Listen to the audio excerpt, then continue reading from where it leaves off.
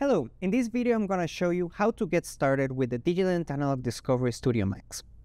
The Digilent Analog Discovery Studio Max comes with the base hardware that you see here with me, as well as the Canvas Max breadboard prototyping surface.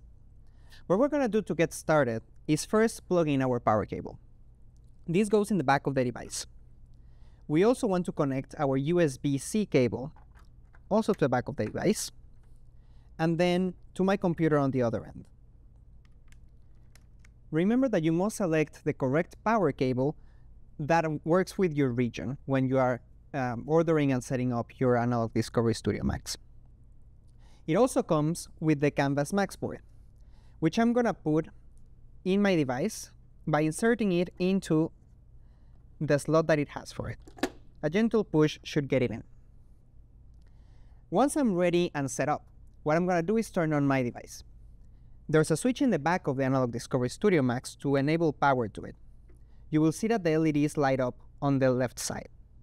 And then you can also enable board power so that you get the 5, 3.3, and plus minus 15 volt power rails into your breadboard.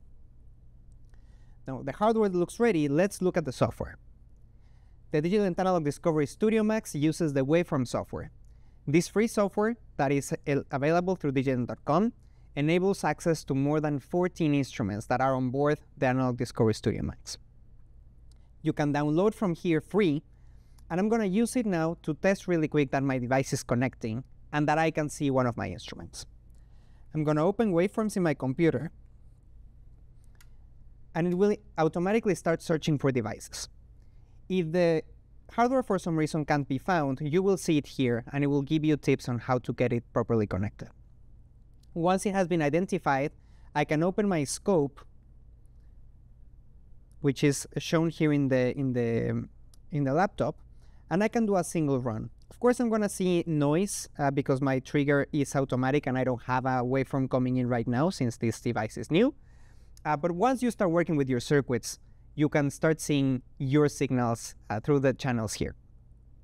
This is just a quick look on how to get started. We'll see you in the classroom. Thank you so much.